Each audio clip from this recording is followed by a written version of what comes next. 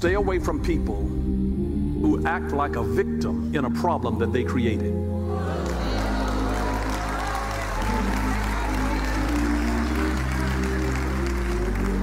There are people like that in the world, or some of you obviously know some of them.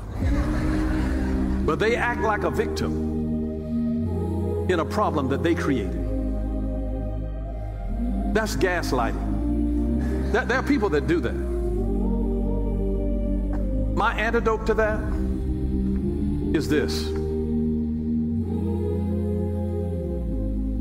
Spend more time with people with whom you have a common future instead of a common past.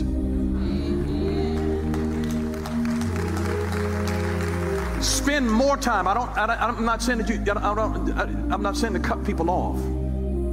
This is about prioritizing where you give a larger percentage of your time. We love people that have been a part of our history, that have helped us to grow to who we are and where we are. We thank those people. Thank the teachers in your life. Thank the people that have poured into you. Thank the people that have helped you to become who you are.